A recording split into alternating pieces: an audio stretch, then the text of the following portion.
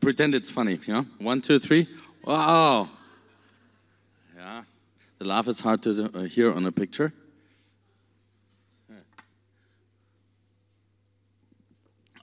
So I have 44 slides for you, I guess, and we have 20 minutes, so I have to speed up at some point in my presentation. I think I have the most rare sneaker from all of us here. It's a Nike. I bought them on the sneakers app. You saw it on the presentation, and I was working for Zalando 7 years, so I ramped up a lot of countries there in 2012. So maybe that's why I'm here as third speaker. But maybe also because we heard a lot about brands like Nike, Zalando, and what they think, how the future will be, how we go through the crisis. I have the how we go through the crisis because I'm working in travel.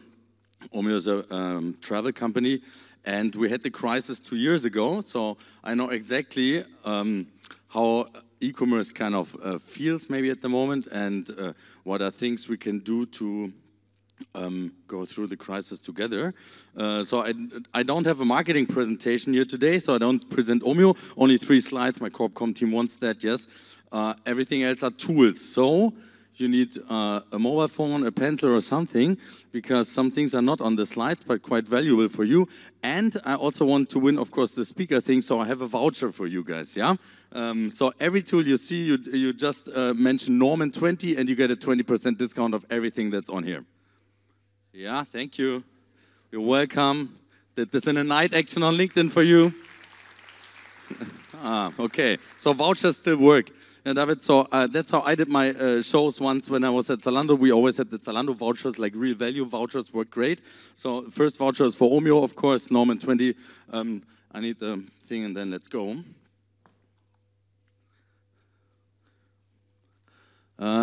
So I have some tools here, yeah? Since 2.5 years, I'm testing a lot of tools that make us more efficient because when you have to release 30% of the people and your budget is at 0, then you get into big problems, and that's what we had in travel. In April 22, 6th of April, 96% of our revenues broke down, and although we are a 400 million euro invested company, we had 3 weeks to live. Yeah, so that's the story I have for you. How can tools help you to be way more efficient? You have to write them down. Yeah, that's for you guys. Yeah. The Nike guys, that's how I wake up Wednesday morning at 9. This is how efficient they do their content and their delivery to the customer. That's when I buy usually my shoes. That's a long way to get to this efficiency level. For day, I have 3 slides for you. What is Omio? How the way of work changed in the last 2.5 years through pandemic, quite hard for us. I think this will continue. How can you be more efficient in meetings, in plannings, and so on? Then we are efficient in the meetings, but how do we get our customers better to know without paying a lot of market research money? Yeah, I found 2 tools, maybe they help you, maybe not, you have to check. And I think they even delivered some creation data for me yesterday night. I haven't seen them, so it's first time for all of us seeing some slides here. And the last thing is the outlook, where, yeah, no, it's a joke. And the last thing is how to produce content at scale and where I think content goes. Yeah, because I think 2012, 13, 14, I was the biggest content producer in fashion in Europe. I think we bought 150,000 manual written text and for not only products but also categories for I think 7 languages for Zalando once. So from that time on, I'm doing it a bit different nowadays. Yeah, maybe that helps you. Okay, makes sense? Yeah, we can do it also interactive. That's set for the first row. The other ones are safe there. Yeah. Yeah, you can read this later. Yeah. Hey, that changed, by the way. So we Omio is now 10 years old. We sell ground transport tickets, so we are sustainable by product. Everything we sell is tickets for trains and buses in Central Europe, America, North America, Canada, and so on.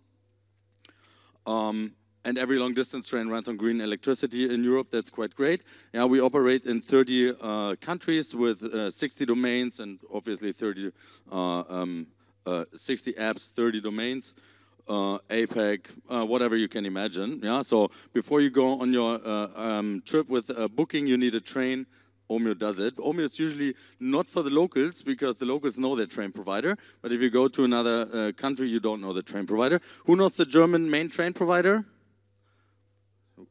3, Deutsche Bahn, 4, 5, 6. 6 out of 400, that's great. And the French train provider?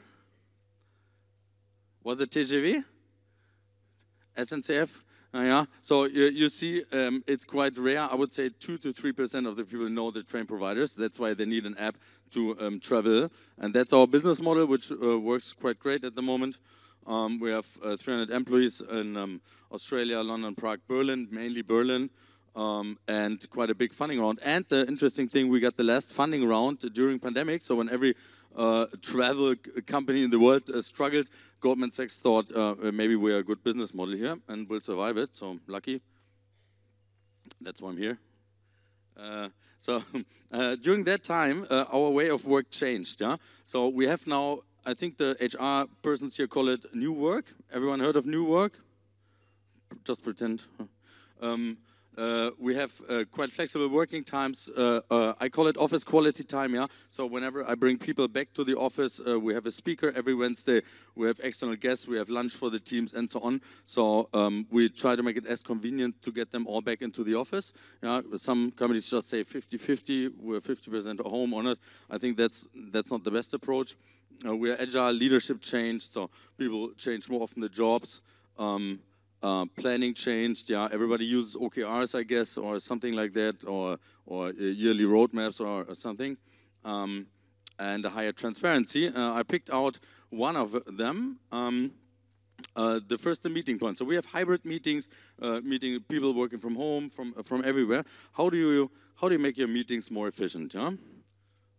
That's the old structure of meetings. You look, oh, it's in German, oh wow. The one thing. So you have meetings every day. Like, who has daily stand-ups still? Okay, good. Yeah, yeah. So there are some tech guys here. Yeah, also. Yeah. I think it's okay to have daily stand-ups. Yeah, I think you can also do it every 3 days or something. Then you have your team meetings, update meetings, and so on. So to cluster your meetings in the frequency, does it make sense? Is that like really the logic behind it? When the pandemic started, I thought maybe no. So I cut it down to 3 types of meetings. So you have update meetings when it's a monologue. Someone tells you something, or you tell someone something. Yeah. Monday's the numbers, project updates, product updates, whatever it is. You have planning meetings, and I call it CIC meetings. That's the first thing maybe you can think about and write down. It's called Create, Innovate, Collaborate meetings. Every meeting, there's also studies that need in-person discussion, so things you cannot do remote well. Yeah. So these type of meetings, if you cluster them out of your structure, you can build such a matrix. That's from one of Malik or some marketing guy. Just copied the template, but reused it.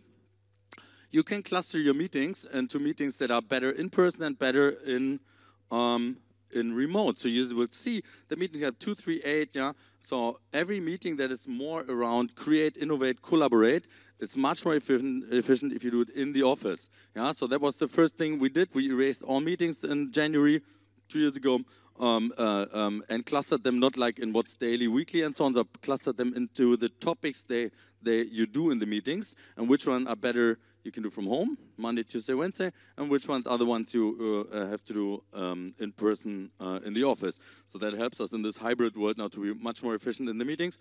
Make sense? Yeah? Okay, first one I will go ahead. Of course, that's what the team said, no? The best meeting is no meeting. Huh? Yeah. But I found a tool. It's for free actually, so you don't even need the Norman 20, by the way. Yeah, still. The tool solves different problems. So first of all, you're sitting in the meeting. Usually, goal is not defined. Agenda is not visible on first space. Wrap up in the last 10 minutes is not happening. So all the things you can read and learn and whatever in books, yeah, are usually not happening. So again, I'm not there. You run overtime, and yeah, the first one you see, I didn't do the slide. Some people say Norman speaks too much. You can. There are tools that can limit the speaking time in meetings. You know, and so the one I use at the moment heavily is verbally. That's what you have to write down now. Verbally. verbally shows the agenda in the meeting. So you don't open like someone, or there's a new meeting lead, goes into some Word doc, opens the agenda and shares the screen and all these things. You can just erase all of this inefficiency, yeah? Just get 1-2% of the whole meeting time back because it's automatically pulled from the calendar, shows you the agenda, shows how long the topic is, if you put the minutes behind, also has a timer behind each topic. So if you have Norman 2 minutes, then the timer tells you when the 2 minutes are over. Yeah. So in a stand-up, when you have everybody speaking 1 minute, then everybody has 1 minute, and then the timer in the middle is over, and the next one comes up. So we have time boxing, GDPR conform is clear, speaker timer. The icebreaker is quite funny. Depends on the meeting. Maybe not with your founder, but all the other teams like it. No installation, so it's done in 1 minute. You just invite an email address to the calendar entry, done. Okay. Tool number 1: meeting efficiency improved. Thank me later. That's how it looks when I speak, yeah. So over the time, people get angry. Or what's the outlook with meeting analytics? So we are forced to be more efficient. We have less budget, yeah. We know the economic crisis, all that comes up now. I'm through it already. What these tools can do in the future, they can also improve the quality of the meetings, because they see when someone is not speaking but should speak. Yeah, they can measure when someone has too much fill words. Yeah, they can for you as a team lead, for example, give you an advice when someone is maybe, or when the meeting is always too long or too short. Yeah, so you after 6 months, you personally don't realize it anymore, but you see the meeting is always 50 minutes shorter than planned. Cut it off. Yeah. So good things. I'm not sure if you have to scan the QR code. Website is there. That's it with the tool. Good. Next one. Understand your customer much better. Who of you paid a lot for market research? Yeah, in the last 2-3 years. Market research is expensive. I'm not sure. That looks you're not so engaged with market research. You just do without market research. Okay. Why understand the customer? I thought that was in Nike, to understand the customer better. Naja. I remember at Zalando Times in 2012, we paid 100K just to investigate like some country and what are the audience there is. At Omio, we paid 40K. I found a tool that does it for 4K. You know? And you can probably do even less in there.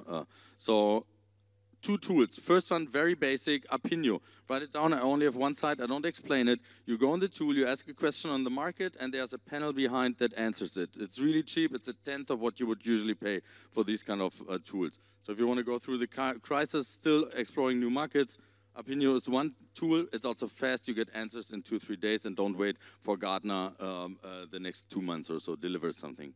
Yeah, or Nielsen. Or hopefully no market researchers here. I'm sorry. Second one, my favorite one, not because it says Nielsen on the left side, they're also too expensive. No, this is classic market research, right? Survey data. There was a survey done every quarter, every 3 months. You have somehow new data, and they pull it out. Gartner, you know them all basically, yeah. Statista, GfK, and so on. That's similar to what Opinio does, but much cheaper and on your exact question. But what would be if you can not ask the customer some question or a panel something, which is always biased. If someone asks me, do you like Nike shoes? Yeah, what's the answer? No? Or ask anyone in this room after the presentation, who likes Nike? Yes. Yeah. So the bias is always when you ask people. So what about observing people? And that's what Raskas does. I know the name is difficult. Yeah, Raskas, it's I think a curve in Monaco or so. They found, do I have a slide on that? No. They have a system. They have an API system. They're connected to 80 pages like the Facebook API, Wikipedia, whatever you can imagine. There's a skip slide if you really want to see which sources they use.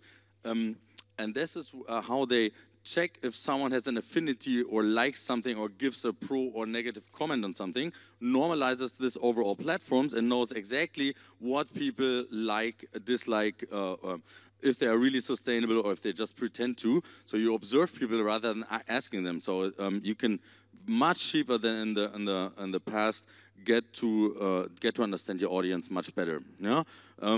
that's what they sent me for you guys here. Oh no, that's for Nike and Zalando, guys. That's for you there. Yeah, so you see exactly without any big costs in the tool that here the Zalando audience is much more interested in luxury than Nike, for example. Obvious, but measured on real user behavior. You know, that's actually what you had in the first presentation. Nice, nice, nice. Yeah. So one of the founders is half Croatian, by the way. I'm just saying. So yeah. So that's Nike versus Zalando, and then there is understand the Croatian market. What's that like? The affinities. Now you see exactly the affinities per market. You can see it per city, and you can see it per zip code. If someone likes Louis Vuitton, wow. Prada, whatever. So you all kind of data inside the tool without asking Gartner 40K for something. I think it's pretty cool. Cryptocurrency in Croatia is going down. I think that's no news here. Wow, 5 minutes. Oh, that's how they do it. And that's what we skip. And new, also interesting for you, it's since last week something. When was the second? Last week. They have a directory, so you don't even have to ask questions in there. It's an even cheaper version. All their data they already analyzed for some market, like Croatia, they have already a directory. So they save the data, so you just go in there and you can see, oh yeah, Malaysian Airlines has a high affinity in Croatia for my target group, for my brand, for Nike, whatever. You can connect all items in there. Yeah, it's quite interesting. Okay. So we come to the synthetic age. Now we have efficient meetings. Yeah, we do better planning. We understand our customer better. All on a very cheap crisis proven baseline. Now interesting for you. Nice to hear the content is important, but how do you get to content at some point? Yeah, and the content future for me looks like this. You have to be personalized, that's clear. Yeah, personalized, that's the shoe example from the beginning. You have to be relevant on every device, also on your watch, on your voice thing, even on out-of-home screens if needed. Yeah, so that's the future. It's fast. You need it scalable. You need it in all kind of languages. And the other dimension on content is you have on the one hand very extraordinary user-generated content. Yeah, so content that Amazon reviews, yeah. So reviews, real person reviews. So how do you generate reviews at the moment? Either who's faking reviews? No, I'm joking. Yeah. You can fake reviews, of course. I think Amazon doesn't like it. Yeah. Also, probably some of you fake for sure. But you, there are tools how you can generate real user-generated reviews quite on a very low budget nowadays. So that's the one thing, real user value. In the middle you have natural language generated content or rule-based generated content, especially the affiliates here. Yeah, you have 20 data points, put an NLG on top and you get text out of it. Yeah, anyone has experience with it or works kind of this way already?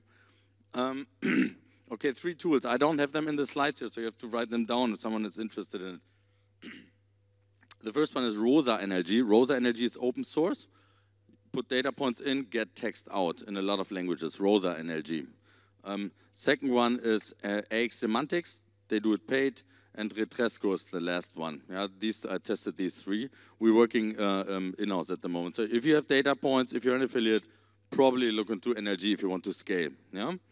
And the last one is just a hip topic we're testing since beginning of the year, the synthetic age. You heard this? I really like the word. It's happening everywhere. So you can synthetically create everything, pictures, videos, and so on. So this is where content will end in some years, I guess.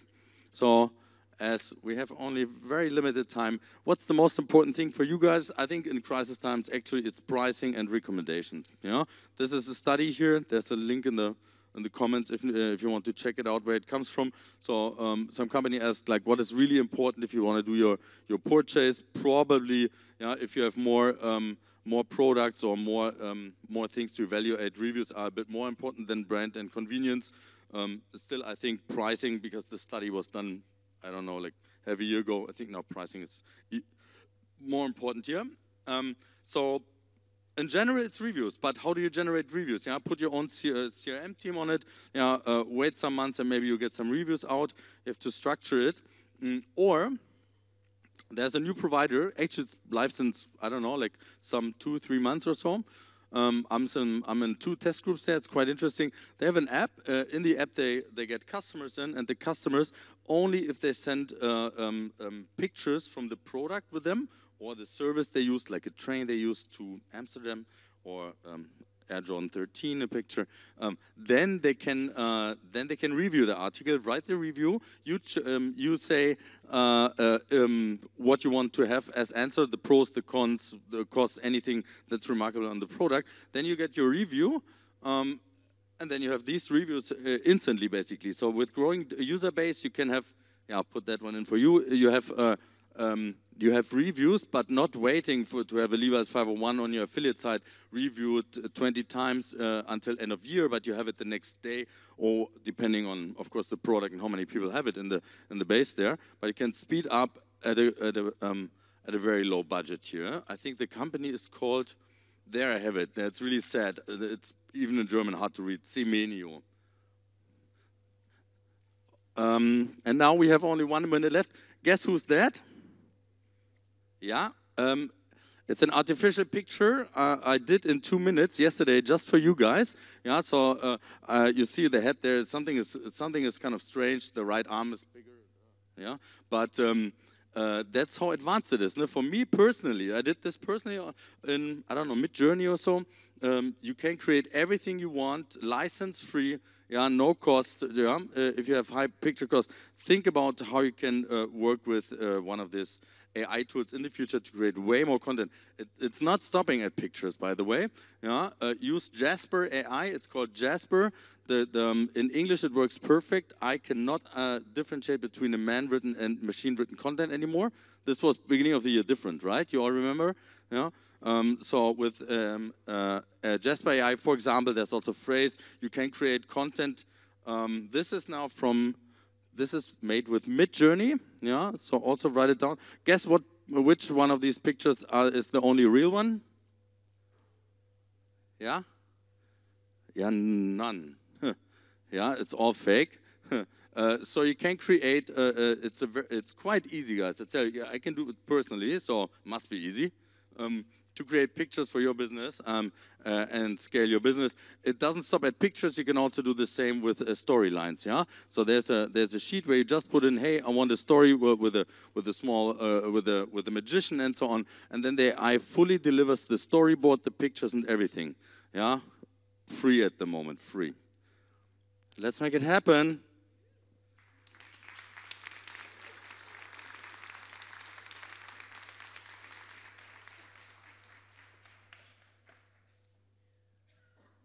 Okay. Danke sehr, danke sehr. So, ladies and gentlemen, do we have the questions? Yes, we do. We ask Norman, who is your biggest competitor? At the moment, we have no real competitor. Trainline is good in trains, but we have ferries, bus, and flights as well. So on ground transport, after crisis, there are only 2 on the market left, and we are there. So, yeah, lucky shot. But Trainline also operates a lot of trains in UK, and not operates, but sells tickets. So, yeah. So, which form of transport people use the most? We have the mobility report live on our page. It's also covered, I think, from New York Times. It shows that people started switching to trains after pandemic began, and then it slowly got back. So flights are slightly back now. Of course, we operate ground transport, and that's what the sustainability basically is built in for us. So that's where we are focusing on. I have to mention that Croatia is proudly holds the title for the slowest trains in Europe. So I think it's happening. Yeah, I mean, if someone is doing any travel affiliate, just write me. Yeah, I'm happy. Or if you have connection to the national rail station here, happy to connect to Croatia also. Yeah, we saw me. We have 1,000 providers, so 1,001 is waiting. What percentage of revenue represents collaboration with Uber? Yeah, great guys. So someone read the news. Yeah, I have to ask my corporate communications team on that. It's obviously not a public figure. Yeah. Okay. Yeah, and we are the only one who's integrated in Uber in UK for anything around travel. Yeah. Why not Google Maps traveling by public transport? I'm not sure Google is here. You think it's Google's business to have sales representative to go around with 1,000 ground transportation bus providers, Marion bus, whatever you can imagine? No, they don't. That's not their business. No, they have that's a tech company. So the whole sales business is not there. We do the sales part, and we have the biggest inventory. So probably more realistic would be that we deliver something to Google at some point. You know? Okay, that was for the questions. Thank you very much. Is there maybe any more question from the audience? First time, second time? No? Thank you. Vouchers there. Have fun. See you later. Bye-bye. Ladies and gentlemen, give it up for